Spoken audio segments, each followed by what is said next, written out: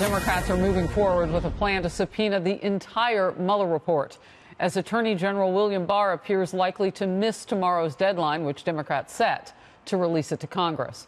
He says he plans to send lawmakers a redacted version in the coming weeks. This is Republicans are shifting their focus now to investigating Obama-era officials' actions during the 2016 election. They say they want to talk with FBI Director James Comey, ex-Attorney General Loretta Lynch, former CIA Director John Brennan, and ex-FBI officials Peter Strzok and Lisa Page. I want to bring in now Republican Congressman Devin Nunes of California, ranking member of the House Intelligence Committee. Good to see you today, Congressman. Great to be with you, Harris. Let's talk about how big a fight this potentially could be. Do you see Democrats getting an unredacted version of the Mueller report?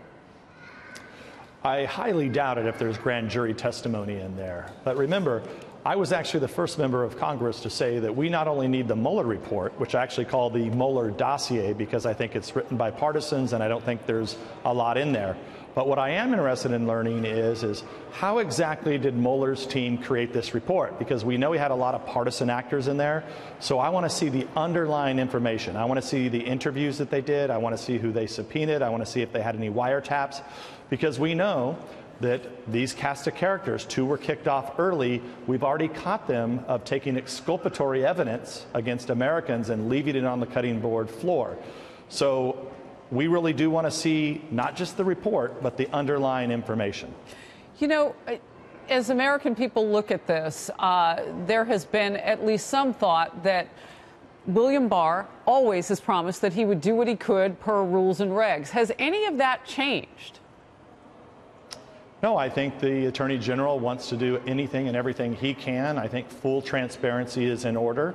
And I just want to make sure that everyone understands what full transparency means. So the Democrats on the left here, they just want to get their hands on the report so that then that'll probably be classified. There'll be a lot of classified information in there so that they can leak it. So they can leak it to all their buddies in the media so that they can continue on going down rabbit holes of pretending that there was some kind of Russian collusion. Here's what a new Washington poll shows. 51% of voters want Democrats to stop investigating whether Trump obstructed justice. That's compared with 47% who want them to continue. Everything's seen through a political prism right now. Yeah. My question for you is, can you move on from this issue? And if that polling helps?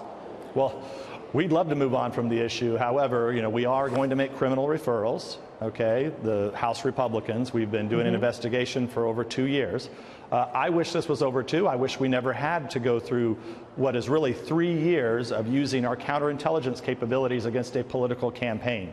So I agree, though, it's going to be very hard.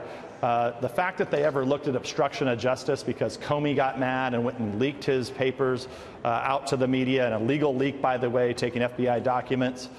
Just because that happened, when there was no crime to begin with, how are you going to go after obstruction of justice? It's pretty silly. But I do agree the American people are split, and that's why full transparency is in order, which means we need to know everything that went into Mueller's dossier. We really need to know how they got that information. And you've already said you would support and you've pushed for seeing all of it with the Mueller report as per what can be released. Republicans are looking to shift the focus, though, investigating the investigators. And we have them up on the screen here. These are Obama-era officials. Do you see that look back as being politically risky at all? Well, it should be no surprise to anyone who's out there who's followed the work that the House Republicans have been doing on the Intelligence Committee. We were the first to come out and say that something was really wrong here, something stunk. We now know for sure that they used the counterintelligence services to target a political campaign. They told us that it happened in late July of 2016.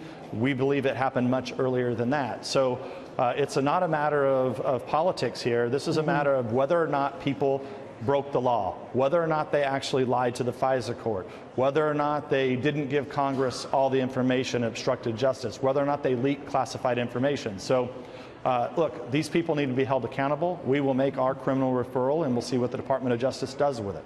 Ranking Member Nunes, thank you very much. Good to have you on the program today.